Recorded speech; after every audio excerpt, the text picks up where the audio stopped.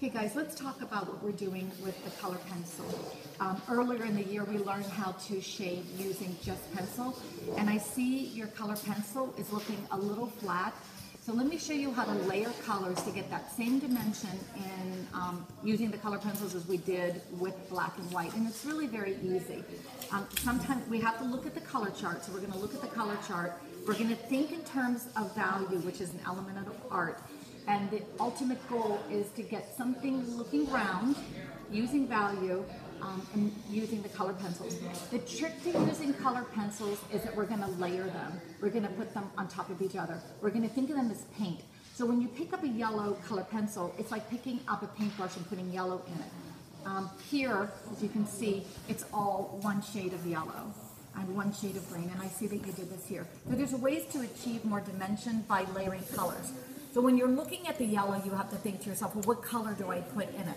So when that happens, you look over at the color chart.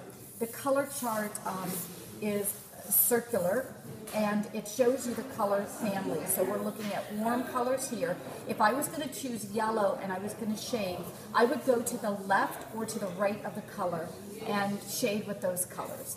And it makes it much more dimensional. I'm going to do red since I started red here. So if I put red down, I can continue on by using different values of red, and I can achieve a shaded sphere like we worked on with pencil. However, I can go to the right of the red, and I could layer orange in it very softly. I'm going in a circular motion because I'm not interested in line marking right now. What I'm interested in is just layering color. And I can see that by putting the orange in here, I'm layering color, and I'm getting dimension with color, not just with light and dark. I could also go from the orange to the yellow, going to the right of the color wheel, and I'm going to add another color. So by layering color pencils on top of each other, I'm creating a depth that I can't get with one color. I'm creating value, and it has a painterly look to it, and this is really more appealing as opposed to just one solid color.